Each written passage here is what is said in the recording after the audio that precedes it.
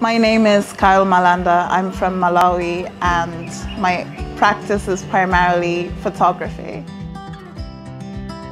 The creative process question is always really hard because the experiences and the work are mine, but the visuals don't come from me. I get a lot of imagery through dreams, and so I sleep a lot. So that's a huge part of my creative process. I wouldn't be able to create if I couldn't sleep. So that's how I get the messages for the work and how the work is supposed to look. So that's a huge part of my creative process. But I usually work by starting with a concept and then storyboarding it out and sketching out what it'll look like, refining it. I also do mood boards a lot, and then it takes me a while to get ready for an actual shoot. I don't usually just pick up a camera, and sometimes I do, but most of the time, especially for work that I think is stronger for me, I definitely have to think it through a little bit, and that can be a process of a day, or it can sometimes be months. Collaboration to me is not necessarily something that comes naturally to my practice, just because I started working in isolation and I still kind of work that way. And for a lot of artists, art making is an isolated process. You stay in your studio, you stay on your computer, you don't really interact with people. It's been interesting trying to get out of that comfort zone and working with people and just seeing how they think and how that then strengthens my work. So I'm looking forward to collaborating more. I kind of wish I'd started doing it sooner.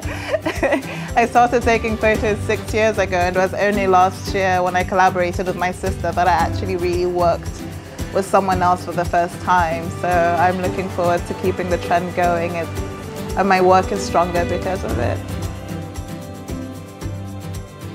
I think this residency started impacting my work when we were in Johannesburg, because I never thought about working with augmented reality and virtual reality, and now that's sort of changed everything. So even not necessarily collaborating, but just being a witness of other people's work has really strengthened my own, and collaborating with others here in Maputo has been so eye-opening for me. And I just love how people think. You know, we look at the same problem and we see entirely different things, and we come up with entirely different solutions, and it's really interesting trying to mix those together so that you have like a cohesive piece of work.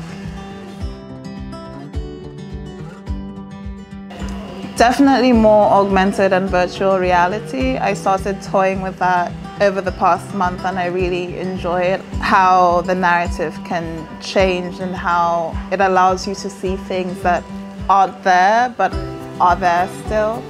And I definitely want to work more with that, and I'm working towards a film project actually that's hopefully going to shift how people experience films. So I'm really excited to incorporate that. It's already in my work, and I feel like it's going to change the rest of my career, at least for the foreseeable future, because I see where I want to go now, and it's not something I would have considered had I not been part of this program.